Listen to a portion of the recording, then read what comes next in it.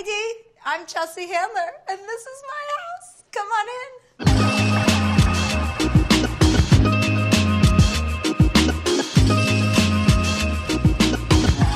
So I've lived here since, I think, 2010 is what I've been told. It's my first house that I've ever bought. And there was just a lot of closed-off spaces, and I really wanted open spaces, and I wanted indoor-outdoor living, because why else are we living in California if we don't get all of those things? My main feature is really entertainment and warmth. I wanted a modern feel, but I didn't want it to be stuffy. I'm not stuffy, obviously. I'm from New Jersey. It's impossible to be stuffy if you're from there.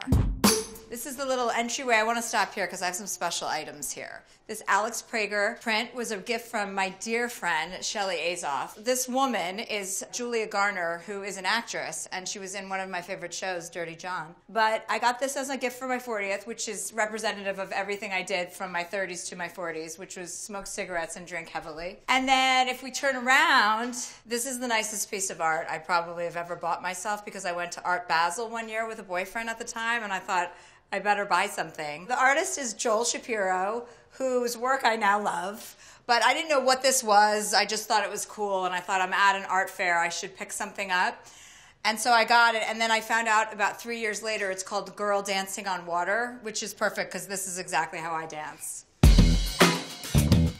Okay, so this is the kitchen, which I do mostly nothing in. This is agate. So I had a friend that was living with me, and she loved agate, and so we picked out these kind of like mild neutral colors because the cabinetry was already done, and I kind of liked that it was a weird color, like a light blue, kind of medical grade color. I just thought that was funky, and I thought, why not, like, let's enhance that. The countertop was just flat and like half the size of this, so I wanted to extend it and have different levels. So there's a cooking area, and then there was like kind of a loungy area. This is where most people end up smoking cigarettes at the end of the night at my house, if they smoke inside, which I'm totally for. I want people to do whatever they want, whenever they want. This is where you would prepare the food, from what I've seen. This is an espresso machine, and if you look closely, you'll see the directions are all here for me, because I'm too stupid to figure out how to do it on my own. So this is my medicine jar. This is where I keep a lot of my joints and weed and what have you. Sometimes I find other things in here that are even more exciting. You know, this is my lifestyle. If you come over here, this is my dining room table, and the wood from this is from Venice, Italy, from the piers in Venice, Italy. They reclaim the wood, and then there's only like 17 or 18 dining room tables like this. So I gotta hold on to this for a while before I sell it. This is my den. This is our like little casual, sometimes I watch TV in here. This is kind of like my ex-boyfriend room, because this gift, this Vitali, was given to me by an ex-boyfriend. This, for a long time, I thought was a bunch of people on a ski slope, and about 2 years in after having this, somebody said, oh my God, I've been to that beach. And I thought, what? And then I looked and realized everyone's in a bathing suit, and indeed it is a beach, and it's not a ski mountain. So once again, I have things in my house that I know nothing about. Okay, so this couch is Moroso. It's called the Gentry sofa, and I bought this myself in a store. I went in, sat on it, and I was like, I need this. It's got this cool red stitching, and it's the most comfortable sofa that I've ever sat on. I have this beautiful chandelier because I like to think of my house as more soft contemporary, because it's kind of softer than, it's not stark, but I like features like this because it does kind of soften up and makes it a little bit more whimsical. Somebody got me this. A lot of the stuff in my house are gifts, and you know, obviously that means a lot to me because I'm a friendship kind of person. This must have been when I was going through my topless phase, which I'm kind of still going through, so it's like tricky. I don't know when to put my clothes on and when to take them off, sorry. And this is pretty much my favorite edition because it's so warm and cozy. It's kind of idyllic for a congregation room. And this is the more adult room. This is where the beginning of the night happens, when people are still, you know, forming complete sentences. I love culturally having different things from different artists. Since I don't really know anything about art myself, I appreciate when people help me. This is from my friend who works with me at my production company. This is Right On Message. This is from my friend Annie Morris. She's an artist in London. I told her I wanted her to sculpt something for me, and this is what she came back with. I would have appreciated something grander, but whatever. I mean, we're still friends. And I got these in Colombia. Yeah. These are all my adventure pictures. These are my family, my brothers, my sisters, my best friends. And this is our little game room. I have this little Miss Pac-Man machine because when I grew up, Miss Pac-Man was my favorite game in the entire universe. And my sister's bat mitzvah, my father rented a Donkey Kong machine and a Miss Pac-Man machine for 24 hours, and I played it for 20 hours straight. I love Miss Pac-Man, and this has like 50 games on it. So when kids come over, which I do in the summertime, I have pool parties and stuff for my friends and their kids. These are Chewy's feet bronzed. Somebody gave me at the end of Chelsea lately. This is the street sign from the street I grew up on, Morningside Drive in Livingston, New Jersey. And then these are antiques. I got these at an auction, an antique auction. I had a friend who used to live with me, and she kind of was good at finding furniture and antique stuff and like cool mid-century stuff. So this is George Nakashima. I got these on auction. Pictures, pictures, pictures. Anything interesting? Africa is always interesting. There's the Eiffel Tower with my sister and my cousin. So this is the gym. I work out. I spend a lot of time in my gym. I'm passionate about working out. I like to work out a lot. I got a new Peloton recently because people won't shut up about it. So I decided to get one, and of course, I'm hooked. But I don't take the classes because I like to watch the news. Okay, so if you come upstairs, sorry about the doggy steps, but my dog is overweight, and otherwise he goes flying down. This is by Carrie Mae Weems. I love this just because it's colorful and bright, and it makes me happy to see little kids that I don't have to take care of. This is my real dedication to children. My bunk bedroom for my nieces and nephews. But what's funny is I've spent a lot of nights in here because sometimes when I want to really feel cozy and snuggly, I just come in here with the dogs and sleep in this bunk bed, and it's pretty comfortable. This is my kind of office room.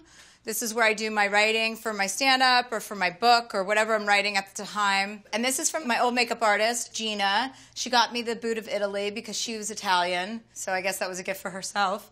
And this was custom made. I had a designer that worked with me when I moved in here. I wanted a bunk bed, a big one on the bottom and a little one on the top, so they kind of outfitted it for this space, so you can't get it out of here is the thing. I think it's like attached to the, oh yeah, it's one big unit with the bookshelves. But it's just such a cute room, and I just love it. I love it. It's probably my favorite room other than my bathroom.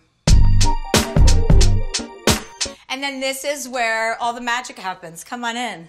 This is my bedroom. So originally this was a wall. There was no glass and there was no way to see the pool, and the bed was facing out, and there were two doors on either side of the bed to go out. We built out the balcony here, blew it out this way and then on either side so that it could be like a seating area and that we could have access to the pool.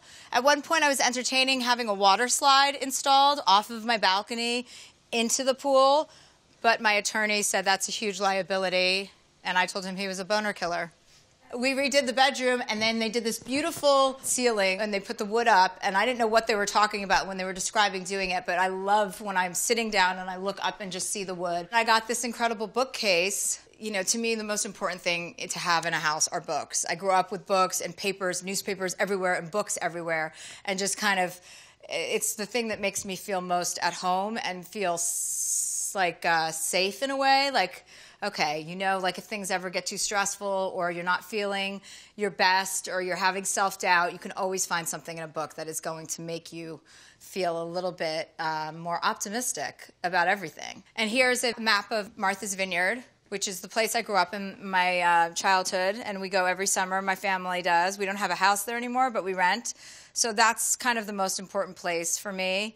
That's a map of the Roman Empire from another ex-boyfriend, probably. The chases are from Cassina, and I loved, first of all, they're felt, which is the best. And they came in all these great colors, so of course I was torn between the green or the purple. But I decided to go with purple because I can't just be so masculine all the time. I have to remind people that I actually do have feminine qualities. So here they are, okay? This is my bed. These are never usually here, and these should probably be replaced because they're old and satin. But this is my uncle, who passed away recently, so I have him close by. These are all my spiritual books, just in case I need a reminder to not be an asshole. I have the doggy steps to lure Bert and Bernice up here. I used to have to take them on leashes, and a big victory is that now when I just say go upstairs, they come right up. I usually sleep on this side, but sometimes I try and shake things up because it's not really a mattress that you can flip, so there's like one big sunken hole on this side. And this is kind of my haven. This bedroom right here is pretty much all I need. And then my closet right here, I have my refrigerator, so I have all my beverages, I have all my snacks up here, I have ice here in case I want to have a cocktail and I have that kind of evening. There's a lot of hanging out in this room too late night when my girls' friends are over. Between my bedroom, my closet, and my bathroom, I kind of feel like that's all that a person really needs. I don't need this big house, but I love it, and I've definitely broken it in. I like my house to be used, and I love when people are using it. Even when I'm not here, I love when people are using it. I love when relatives or friends need to use it. So it's nice to have a house I can share with so many people. Bet you didn't know that about me.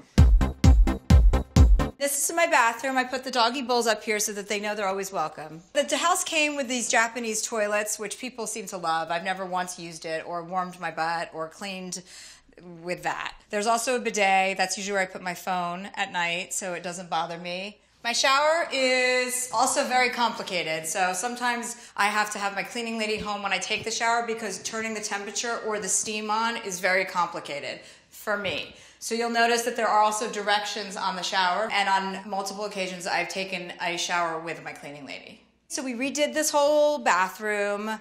I wanted a double shower, so they put that in, but what I really wanted was a steam room because I love infrared saunas. So I have a little nook area in here where I read my books in the morning, and I also have my little suits that I'm supposed to wear for the sauna. But that's if you want to hyperventilate. I rarely take baths, but it's a nice bathtub for people who do want to take baths. And of course I have his and hers bathroom for the time when I decide to settle down with my beau. I had these designers, Jamie Dury, these two Australian guys. Well, Jamie Dury's one guy, but his partner is another guy, and they're both Australian, so that makes two if you do math. And they designed all this outdoor furniture. They custom made it for my house, and we picked out the colors, we picked out the length, the measurements. So all the furniture outside is from them. All the lighting, all the lanterns there. The heat lamps are not from them. Ping pong is a big feature at my house. I play a lot of ping pong. I'm pretty good at it, so don't challenge me. But it's very much like a kind of my own little, it feels like I'm in a solarium when I'm here because of the greenery and I'm surrounded by greenery. I didn't think I needed that kind of vibe in my life. I thought, oh yeah, like I'm a city girl, but I really do like the tranquility of coming home and being surrounded by trees and green. All of these glass windows were not here. Like everything was just kind of walls. And I wanted to open it up so that you could go from one side of the house and see through the other to the pool.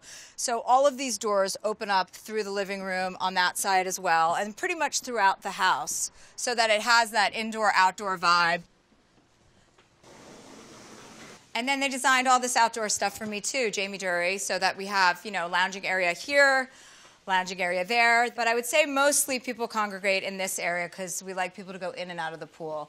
I love it when it rains in LA. I know a lot of people freak out and people don't know how to drive and they don't know how to handle the situation, but I'm from the East Coast, so I like a little weather. Back here, we had a pizza oven installed because I make so much pizza from scratch. So this is another little kind of nook. There's an outdoor kitchen here when we have pool parties or events. Usually they'll set up out here and cook and make whatever prep here. And so this can be kind of a little walk-up bar for burgers, tacos, or whatever we're doing that night. This pizza oven comes with a bunch of its own logs, as you can see under here. And you have to heat it up for about 4 days. So not a great purchase. Luckily, that was also a gift. Oh, let's see if there's anything in here. Alcohol. There you go.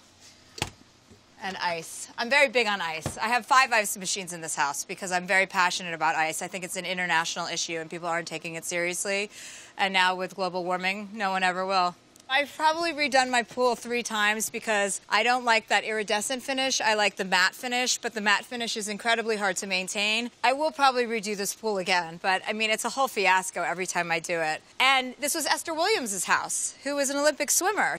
And then there's a little hillside. If you take the steps up, you can kind of go up there and you get a nice little view from the top. And I had a treadmill up there for about 6 months and then it stopped working. So they told me not to have treadmills outside, even in California. This furniture has yet to be updated to match the rest because I just had the decks stain this color to match the rest of the edifice of the house. So we're waiting to redo those. But this is a nice little congregation area too. We designed the chocolate top of that chimney to match the rest of the house and pull everything in. I like these warm colors and I like the warm vibes. So yeah, that's pretty much what this is. It's just another little area. As you can see, there's lots of little areas. for the hillside, I moved in, it was really nothing. I mean, there was not a lot of planting done, and I just thought it was a huge opportunity to have like a moving, kind of like a magic carpet. And that's how I described it to my landscaper. I was like, I just want it to be colorful and be lush. Some nights I like to come out like 5 or 6 o'clock, have a cocktail, and just stare at this hillside. And it's a good kind of quieting exercise for my busy little brain.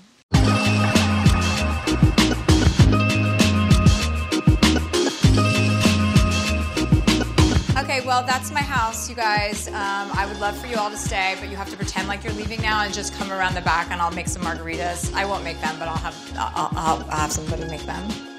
And then, oh, wait, this is my favorite feature. My window pane, floating glass, and this whole solarium entryway. I wanted it to feel floating, and they did it. Little Balinese action, sort of. I don't know what it is, but anyway, I love it. Bye, guys. Thank you.